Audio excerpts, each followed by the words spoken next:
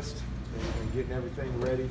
I always equate it to kind of getting the plane off the ground. You know, if you're ever on a plane and the pilot just jumps in there and takes off, you better hold on.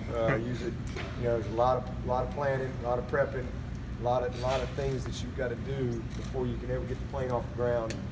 So we spent 5 days as a staff really kind of reinstalling our program, and then we've spent the last 2 days doing the same thing with our players. And so today is an exciting day because we get back to football.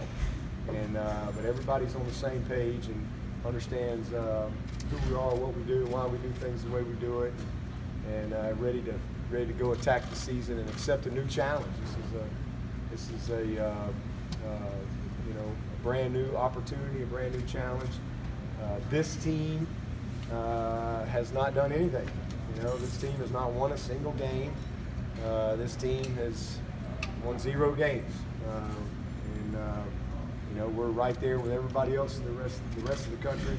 You know, who's playing football, prepping and practicing and planning and you know, putting the work in, and you know, hopefully we can have a great season. But there's a lot of work to be done, and you all start at the same spot.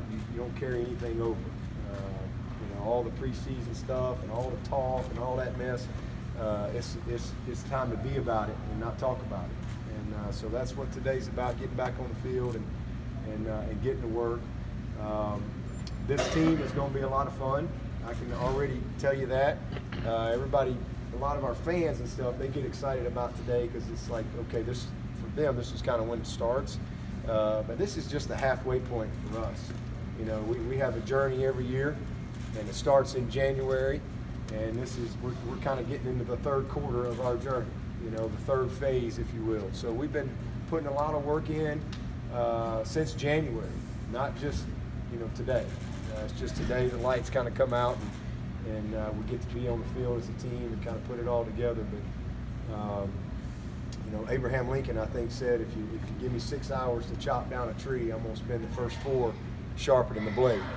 And that's kind of really what it's about in football, because you spend so much time preparing. And this team has put a lot of work in, kind of sharpening the blade, if you will.